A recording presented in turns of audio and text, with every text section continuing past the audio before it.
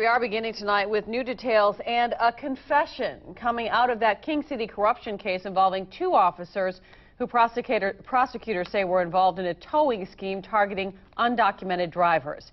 Action News reporter Felix Cortez is live outside the Salinas courthouse tonight with tonight's top story. Well, Aaron, those details and that confession coming from the tow truck operator, who also happens to be the prosecution's key witness.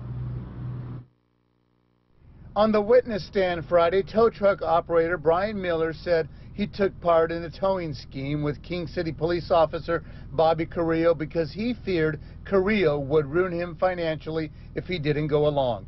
Thursday, Miller testified it was Carrillo who concocted the plan to steer towing business Miller's way in exchange for free cars. On Friday, Miller testified he was in debt and went along with the scheme because he feared Carrillo would stop sending business his way. Miller said he didn't report the scam to anyone and testified Carrillo was getting the cars from low-income, undocumented drivers he was pulling over. Prosecutors say Officer Carrillo got 8 cars out of the deal, and in one case, Miller got a jukebox from Carrillo. On the witness stand, Miller said he made a mistake and has to live with that. Miller is the twin brother of former acting chief Bruce Miller, who prosecutors say got a car out of the scheme. But on the witness stand, Miller said he believes the former chief knew nothing about the towing scam. Brian Miller testified that investigators told him he was a small fish in the overall investigation and that they were really after the police.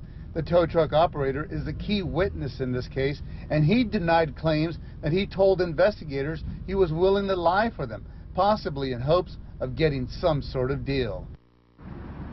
Now, those details emerging in the second day of a preliminary hearing to determine whether or not those 3 men should stand trial on corruption charges. Testimony wrapped up late this afternoon, and all 3 men have been ordered back to court on July 10th, at which time we may finally get a ruling.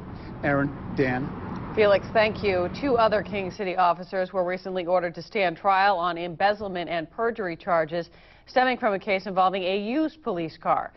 Former Chief Nick Baldivias and Officer Mario Mato.